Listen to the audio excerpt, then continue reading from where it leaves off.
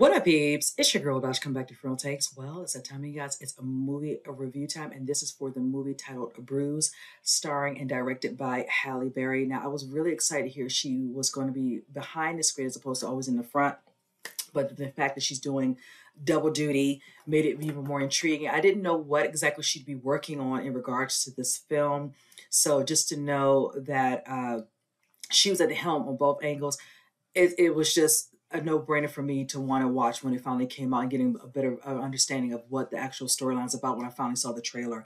Now with this one, I'm just going to get into it and talk about it. So it's been out for a little bit.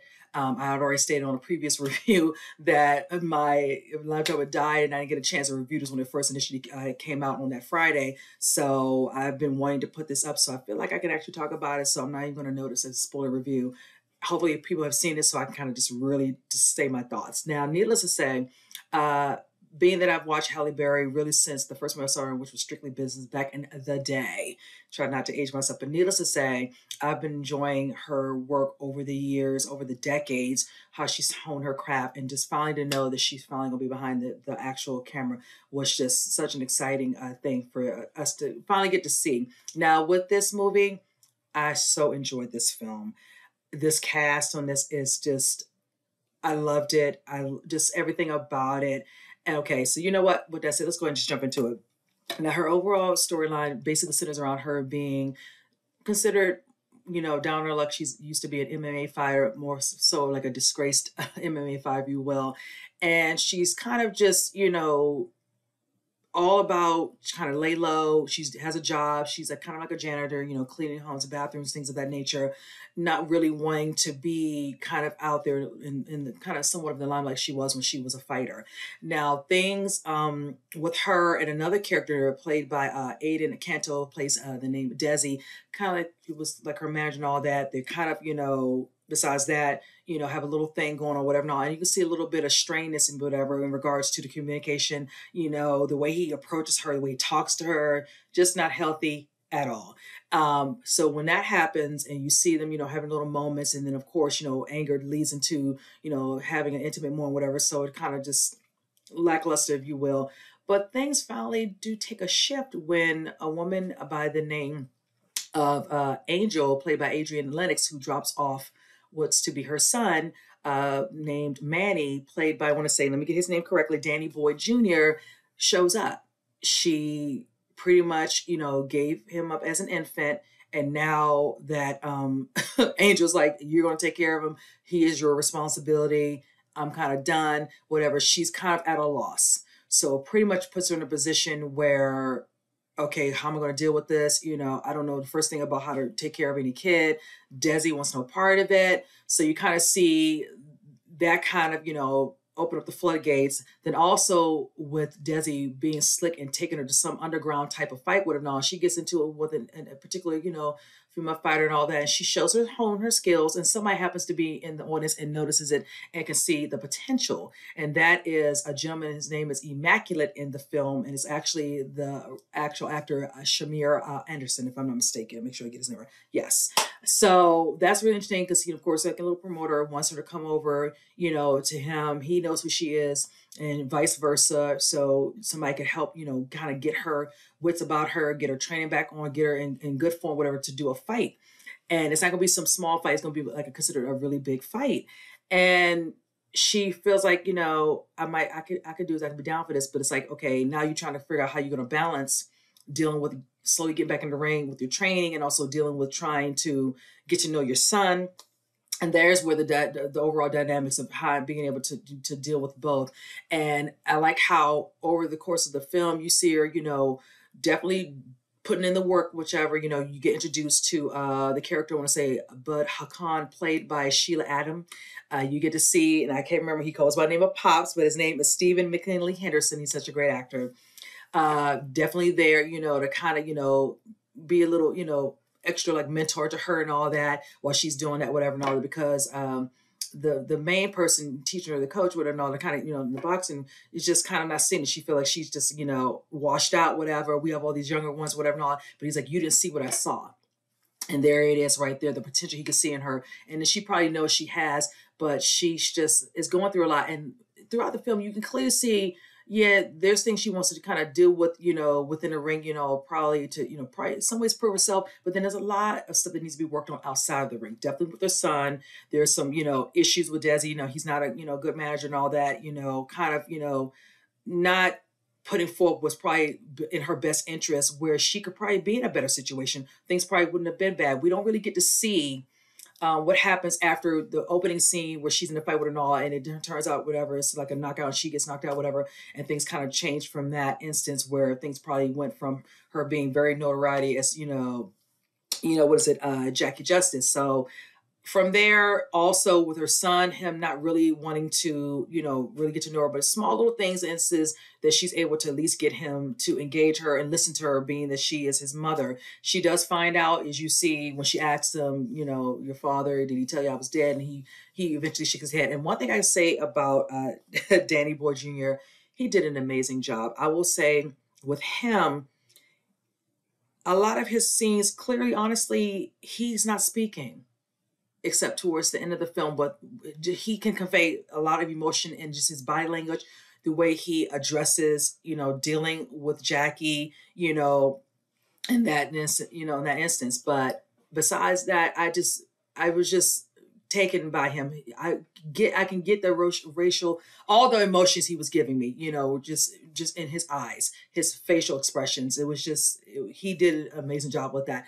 And not everybody can do that, so seemingly. So I really enjoyed those scenes with that. I did enjoy also another scene that was very interesting where, like I said, outside of the ring, Jackie had to deal with some of these issues. There were some other resounding issues where, her and Angel, where things come up in conversation when she's angry with her not doing her part. But then, Jackie lets her be known, well, you didn't realize I was going through, what was happening, people coming in and out, these men, whatever, and all that. Her acting like she was oblivious. And she's like, you had to know. You've had to know. In some ways, I think in the back of her, she probably did want to ignore it. And she didn't mean for those things, whatever, transpired during the time when she was very young, it leaves an impression. Things happen, whatever, and all that. You can't, escape, those moments. They're forever seared in your mind. So that was really interesting and definitely a little in depth. And I do like how you eventually do get to see extra scenes with, I was gonna say Sheila, her real name, because she had a nickname, but I can't remember it.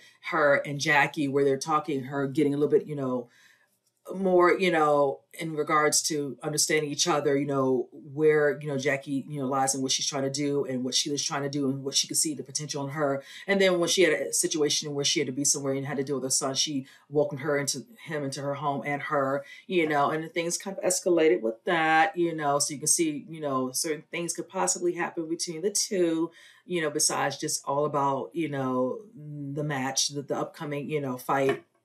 But yes, I just like how eventually when she does meet up with the fighter after a couple of things happen, she kind of, has some words with, Sheila, where she kind of, I'm assuming feelings are involved with her, and she says certain things to her, whatever, kind of leaves her kind of speechless, where she ends up leaving. And then you see how she's comes, I think another day or so passes where she's getting ready for a fight. She's like, where's she at?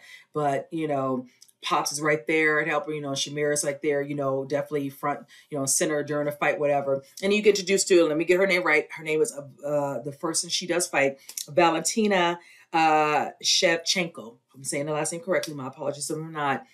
I will say this.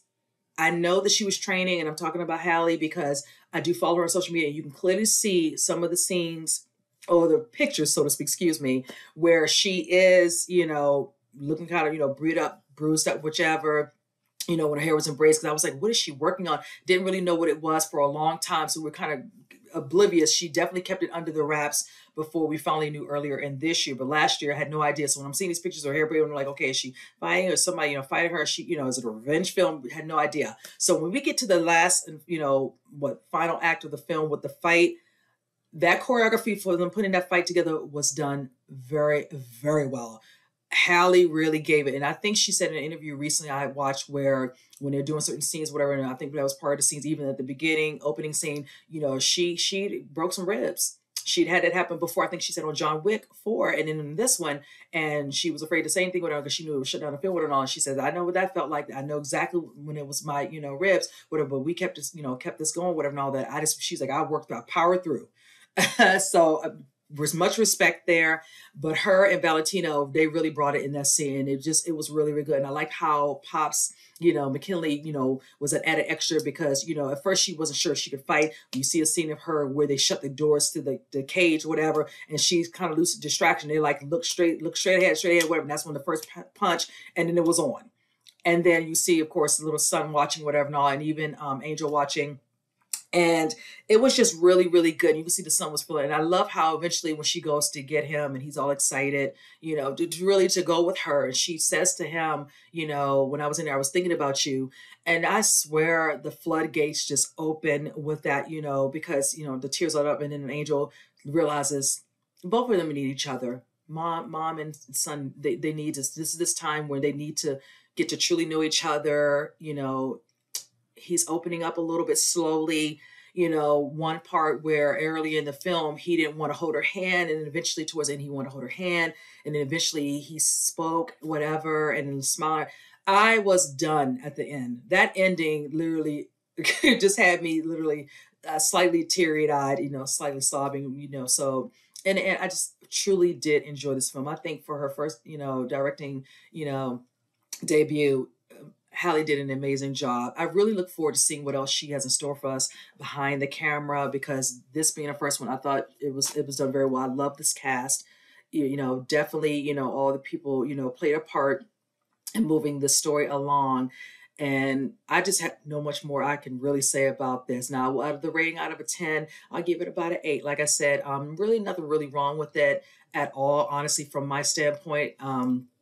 Like I said, her directing, her acting, flushing her out a little bit. Doesn't go into too much detail, but you get enough that definitely is some underlining things that need to be addressed, personally with her coming to terms with, I have a child, I need to step up to the plate. She thought she was doing something good previously by giving away, but now it's time for you to step up as, this parent, dealing with, a lousy manager who's really not looking at your best interest, whatever, he is just a mess, and then seeing the potential with the people who are here to help you, move forward, deal with these things and all that, and see that you can, go over. And like one part I will say I almost missed was, I love how they gave the acknowledgement to her.